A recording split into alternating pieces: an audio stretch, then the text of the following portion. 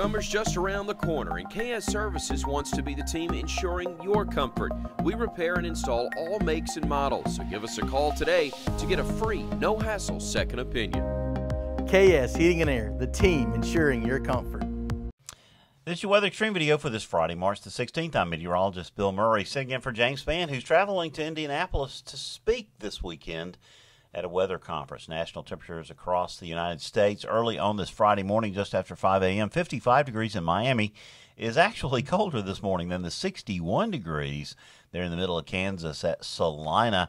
Warmth and moisture spreading up into the middle of the United States thanks to low pressure over the western part of the country. You see a weak low pressure system there in northwestern Kansas. Strong low pressure moving onto the west coast of the United States. Actually was a tornado warning Sacramento area in California yesterday, along with some flash flood warnings in Hawaii, some aerial flood warnings in parts of California yesterday as that big storm system moves on. A little weak ridge of high pressure over the lower Mississippi Valley into Alabama. Disturbance moving over that, though, this morning will produce some showers later today and tonight. Here is the regional temperature map at 5 a.m. this morning. We've got 30s and 40s across most of the year. 51 in the Birmingham at the Birmingham Airport and the Birmingham Heat Island there. Cooler temperatures in areas where clouds were slower to move in overnight. Southwesterly winds, southerly winds beginning to kick in, warming things up. Regional radar shows showers, and I guess those are just showers. I hadn't really looked, but mainly showers over southwestern Mississippi back into Louisiana.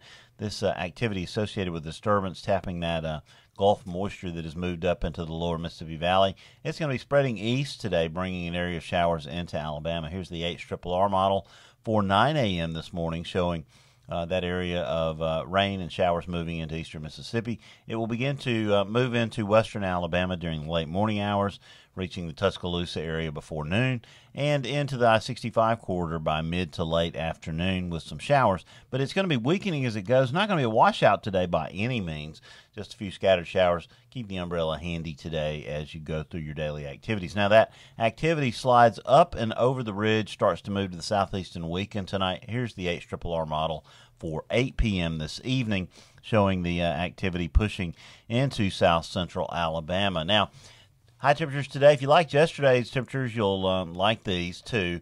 Upper 60s to lower 70s, quite common across the area. Now, the SPC does have a marginal risk of severe weather to the west of Alabama as that low pressure over Kansas moves to the northeast, pushes a weak front into our area overnight tonight with another weakening band of showers. Any activity would be mainly, any severe activity at least, would be mainly to the west of us, maybe encroaching into northwest Alabama, but we're not really concerned about any severe threat out there for Alabama tonight. Here is the 3-kilometer NAM showing that a weakening band of showers moving through Alabama on Saturday morning. This is for 7 a.m. tomorrow morning. You can see it's mainly going to leave us the chance for a pretty good day tomorrow. High temperatures tomorrow with a little more sunshine will rise into the lower to middle 70s. We could flirt with 80 parts of southwestern Alabama down there around Demopolis, 78 around Tuscaloosa, calling for 76 here in Birmingham tomorrow. Now here's the SVC 2-day outlook for Saturday, showing a couple of areas of marginal severe weather risk, one to the northeast of Alabama, that system moving on out, another system getting organized over Texas tomorrow. But again, for here in Alabama, we say we'll be warm and mainly dry tomorrow. Now we switch over to the GFS. We get through most of Saturday dry. A warm front begins to lift northward across the area on Sunday, and as it does, it's going to spread another band of showers and thunderstorms into Alabama, most likely late Sunday afternoon into Sunday evening. So we'll deal with some showers and thunderstorms during that time.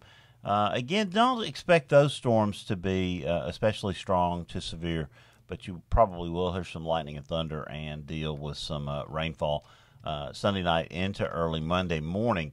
Now, another band of showers and thunderstorms, as you can see, surface low over southeastern Missouri there on Monday evening. That's close enough to produce an area of showers and thunderstorms that will move into Alabama late Monday afternoon and Monday evening. And I think then we're going to have to deal with the chance of some strong to severe thunderstorms. You can see Cape values off the GFS over 1,500 joules per kilogram over much of north and central Alabama, with some higher 2,000 to 2,500 joule amounts over the southern half of the state. And that will be sufficient, of course, to produce strong thunderstorms. Now, the low moves on off to the northeast, begins to reorganize itself. Another nor'easter for New England.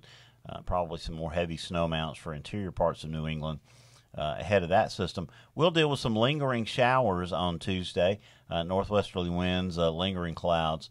And the GFS actually printing out a little bit of snow there over the Ohio Valley. Temperatures here a little bit too warm for that. But by Wednesday morning, we're going to be back in the chilly temperatures, near 40 around the I-20 corridor, some upper to, or really actually middle, lower and upper 30s over the northern part of the state. The rest of the forecast for next week becomes a temperature forecast. This is off the GFS. We'll be in the 70s over the weekend. Still in the 70s on Monday. It was mild overnight lows in the 50s. Things will begin to trend down by Tuesday. We'll be back in the 50s for daytime highs Wednesday and Thursday, with overnight lows generally in the 30s to near 40 degrees Wednesday and Thursday morning before we start to moderate. As we head to the weekend, we'll be back near 70 degrees. And the next weather maker comes in late next weekend. Alabama stays mainly dry, I think, most of the weekend. This is the GFS at 240 hours, which would be for next Sunday at 7 p.m., showing low pressure over the Oklahoma-Texas panhandle. That low pressure spreading showers and thunderstorms over parts of the Ohio Valley, but Alabama staying mainly dry. That's your Weather Xtreme video for this Friday, March the 16th. Have a great St. Patty's Day. Enjoy that tomorrow. Today, of course, the second of my favorite sports days of the year, the NCAA basketball tournament. First round continues today, so I hope you get a chance to catch some of that. And until next time I get to talk to you, have a great day and God bless. Summer's just around the corner, and KS Services wants to be the team ensuring your comfort.